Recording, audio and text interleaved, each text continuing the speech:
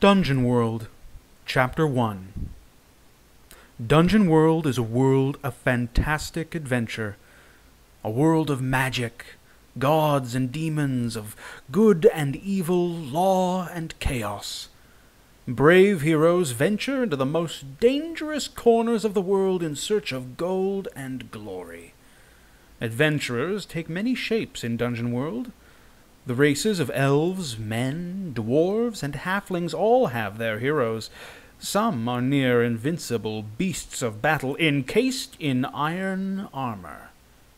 Others are more mysterious, conjuring up and wielding the mighty forces of magic. Treasure and glory are sought by a holy cleric, a tricky thief, and a mighty paladin, and more.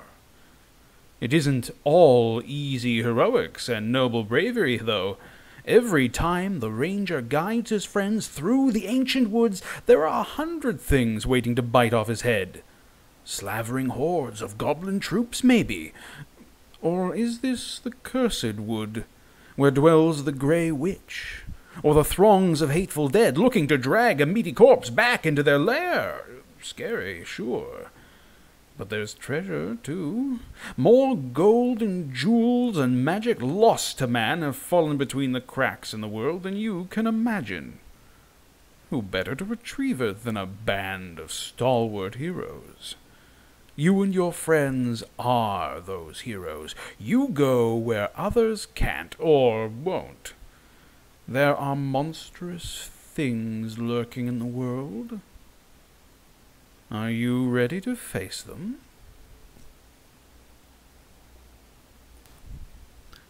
The Bard.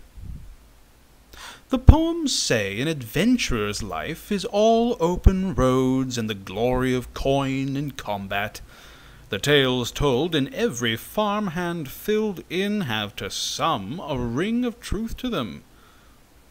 Don't they? The songs to inspire peasantry and royals alike, to soothe the savage beast or to drive men into a frenzy, have come from somewhere.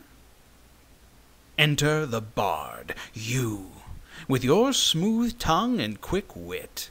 You, teller of tales and singer of songs. A mere minstrel can retell a thing, but it takes a true bard to live it. Strap on your boots, noble orator. Sharpen that hidden dagger and take up his call. Someone's got to be there, fighting shoulder to shoulder with the goons and the thugs and the soon-to-be heroes. Who better to write the tale of your own heroicism? Nobody. Get going. The Cleric. The lands of Dungeon World are a god's forsaken mess. They're lousy with walking dead, beasts of all sorts, and the vast, unnatural spaces between safe and temple-blessed civilizations. It is a godless world out there, and that's why it needs you. Bringing the glory of your god to the heathens isn't just in your nature, it's your calling.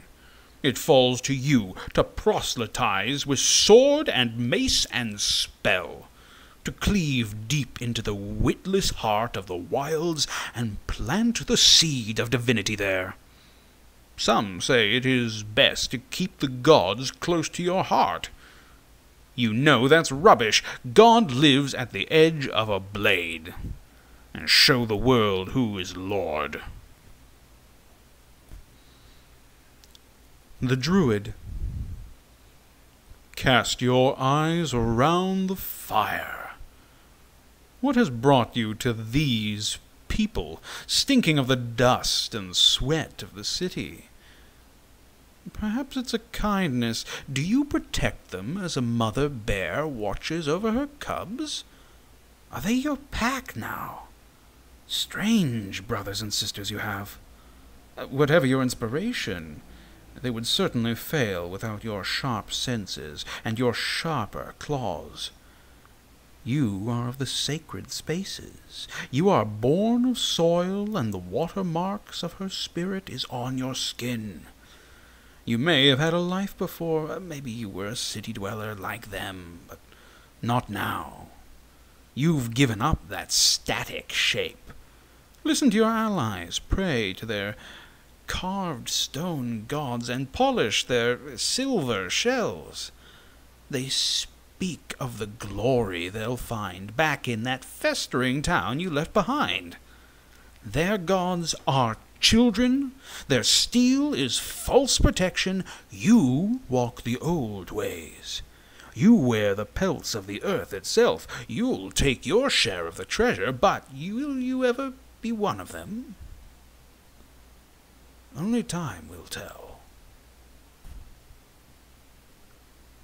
The Fighter. It is a thankless job, living day to day by your armor and the skill of your arm, driving heedlessly into danger. They won't be playing golden horns for the time you took that knife to the ribs for them in that bar in Bucksburg. No flock of angels will sing of the time you dragged them, still screaming, from the edge of the pits of madness. No. Forget them. You do this for the guts and the glory, for the scream of battle and the hot, hot blood of it. You are a beast of iron. Your friends may carry blades of forged steel, but fighter, you are steel. While your traveling companions might moan about their wounds around the campfire and the wilderness, you bear your scars with pride. You are the wall. Let every danger smash itself to dust on you. In the end, you'll be the last one standing. The Paladin. Hell awaits. An eternity of torment in fire or ice, whatever best suits the sin of the damned throngs of Dungeon World. All that stands between the pits of that grim torture and salvation is you. Holy man, armored war machine, Templar of the good and the light. Right? The cleric may say his prayers at night to the gods dwelling in their heavens. The fighter may wield his sharp sword in the name of good. But you know. Only you know. Eyes, hands, and sweet killing blow of the gods are you. Yours is the gift of righteousness and virtue, of justice, of vision, too. A purity of intent that your companions do not have. So guide these fools, Paladin. Take up your holy cause and bring salvation to a wastrel world. Vi Victus, right?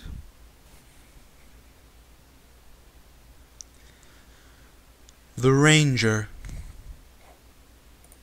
These city-born folk you travel with, have they heard the call of the wolf? Felt the winds howl in the black deserts of the east? Have they hunted their prey with the bow and the knife like you? Hell no! That's why they need you. Guide, hunter, creature of the wilds, you are these things and more. Your time in the wilderness may have been solitary until now, but the call of some greater thing, call it fate if you like, has cast your lot with these folk. Brave they may be, powerful and strong too, but only you know the secrets of the spaces between. Without you, they'd be lost. Blaze a trail through the blood and the dark, Strider.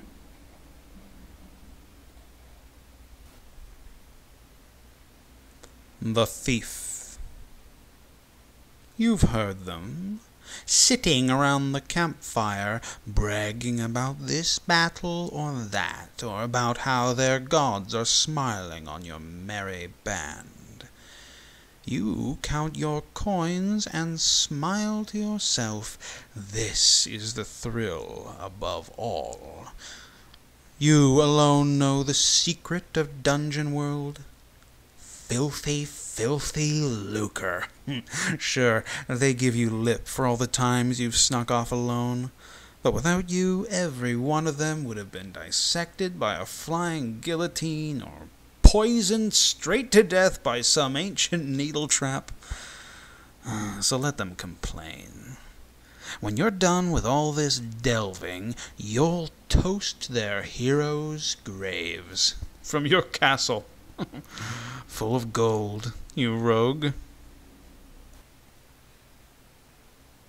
The Wizard. Dungeon World has rules. Not laws of men or of some petty tyrant. Bigger, better rules. You drop something, it falls. You can't make something out of nothing. The dead stay dead. Right? Oh, the things we tell ourselves to feel better about the long, dark nights. You've spent so very long poring over those tomes of yours, conducting experiments that nearly drove you mad, and casting summonings that endangered your very soul. For what? For power. What else is there? Not just the power of king or country, but the power to boil a man's blood in his veins, to call on the thunder of the sky and the churn of the roiling earth, to shrug off the rules that this world holds so dear. Let them cast their sidelong glances. Let them call you warlock or diabolist. Who among them can hurl fireballs from their eyes? Yeah, didn't think so.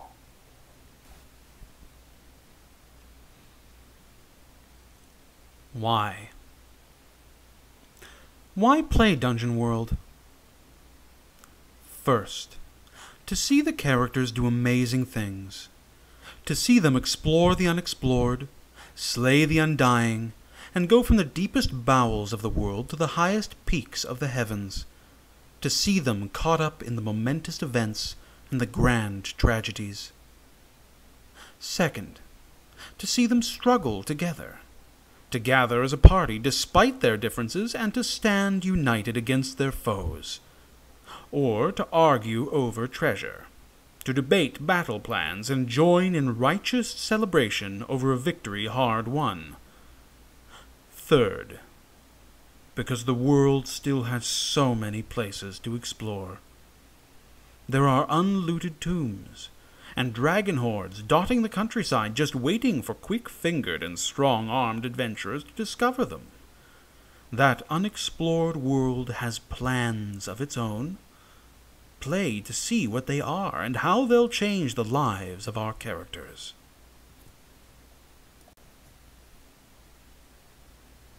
How to use this book. This book is going to teach you how to play Dungeon World. If you're going to be the GM, or Game Master, you're going to need to read the whole thing, though you can skip through the monster stats for now and save the advanced delving chapter for later. Try printing the play aids, too. They'll help you see what's the most important. If you're a player, you might not need to read more than playing the game. A lot of the rules of Dungeon World will be contained in the character sheets you use during the game itself. You'll come back to the text a few times throughout the game to refer to certain rules, but it should be a rare occasion. Setting up. To play Dungeon World, you'll need to gather yourself and 2 to 5 friends. A group of 4 to 6, including you, is best. Choose one person to be the Game Master, also known as the GM. Everyone else will be players, taking the role of the characters in the game. We call these the player characters, or the PCs. As you play, the players say what their characters say, think, and do. The GM describes everything else in the world. You can play a single session or string together multiple sessions into a campaign. Plan accordingly. If you plan on playing a campaign, maybe setting aside a night of the week to play. Each session will usually be a few hours, and you'll be able to start playing right away within the first session. You'll need to print some materials before you start your new game. Find or print off at least a few copies of the basic and special moves, 1 copy of each class sheet, 1 copy of the cleric and the wizard spell sheets, 1 copy of the adventure sheet and the GM moves, miscellanea, such as pens, pencils, scrap paper for maps, and notes, maybe some index cards if you feel so inclined. Everyone at the table will need something to write with, and some 6-sided dice. 2 dice is the minimum to play the game, but 2 dice per player is a good idea. You'll also need some specialized dice: 4-sided, 8-sided, 10-sided, and 12-sided dice. 1 of each is enough, but more is better. You won't have to pass them around so much.